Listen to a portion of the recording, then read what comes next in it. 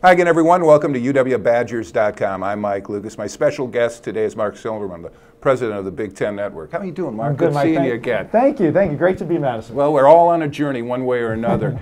And your special sequence of shows during the basketball season, The Journey, has been a hit. Tell us a little bit about the genesis. Yeah, originally when we started our second year, we did a journey following Ron Zook and the Illini football team, and we did one following Tubby Smith and the Minnesota basketball team.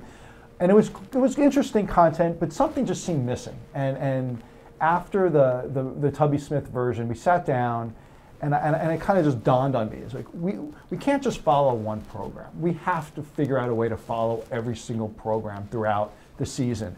And what it did is required a significant increase in how we would have to do this. Multiple production teams following different programs, following a team one week, then following some other teams the next couple weeks, coming back in and following the storyline. And so what you'll see now on this year's version of The Journey and last year's is you'll follow the entire Big Ten conference. So one week we may focus on Wisconsin and Minnesota and Illinois, and the next week it could be Ohio State and Penn State and Michigan. So we give everyone glimpses of what's going on each of the different programs. And we really try to get into the behind the scenes. What are these players like? What do they do when they're not on the court?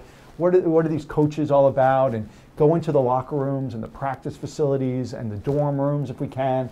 And we think you want to see as much as you can about the teams you enjoy. And that's really been a great inspiration for our producers. Mark, where do you get the storylines? Suggestions, or do you do your own research? Right, it's a combination of both. We're in contact with all the schools' athletic departments where they let us know of an interesting story going on with one of their players. We are very in tune with each of the programs as well. We may know of something in particular that will be interesting. If some kid overcame a really serious injury when they were younger, or they came from really humble origins and now they're in the limelight of big-time college basketball. We're very much on the outlook. On this week's episode, Darius Morris was friends with a kid in high school, recently passed away from a disease, and he writes his letters on his socks, and he's very close with the family. So these human interest stories. And I know Keaton Ankeville has been featured. Keaton Ankeville with the balloon, with his right, and then Brett balloon. Valentine and his family. Right. Another topic. And that's the stuff we want to cover. Something that fans won't ordinarily know. I don't know if the word is sequel, but the offshoot of The Journey is now in the process of development, including a J.J. Watt from Wisconsin. Tell us a little bit about that. This is it is sort of an offshoot, I guess. Okay, that's a fair word. What we wanted to do is show what collegiate football players that are getting ready for the NFL draft, what's going on in their lives, how they're working out, what are they thinking about mentally, what are the NFL scouts saying about them, show what they're doing at the combines, really go in depth, and we're launching this show for the first time called Path to the Pros. We're following 4 Big Ten athletes, including J.J. Watt, and we're just getting some great stuff. The first episode is this Wednesday, and every other week we're going to be able to have enough content to put together a new episode, and it's going to be really interesting to see. We have some guys like JJ that are surefire first-round picks, and a couple other guys that aren't necessarily maybe even going to get drafted or maybe later, and really trying for them to prove themselves as well.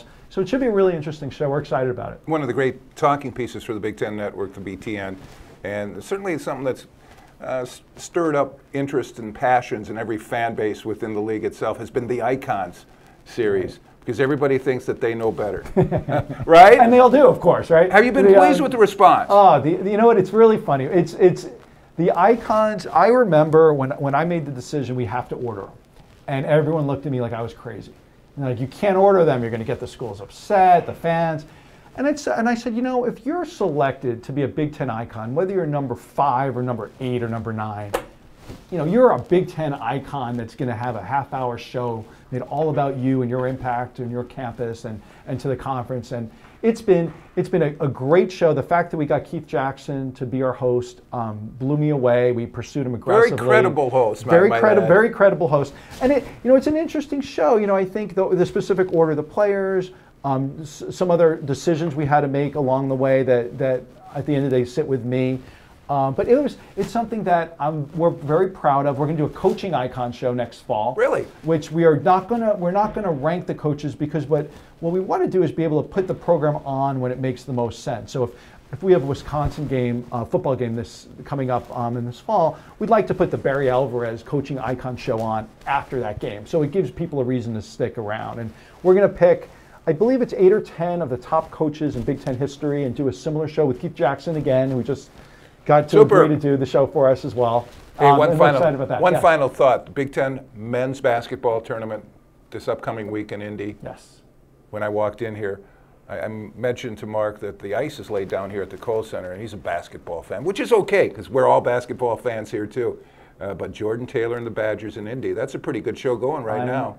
Unbelievable. You know, watching, and I think I've watched just about every single Big Ten basketball game this year, and watching Jordan Taylor and what he's lifted the club, and Laura Nankerville. I mean, it's such a great team to watch. It's a really, really unique chemistry, I think, that the Badgers have on the court.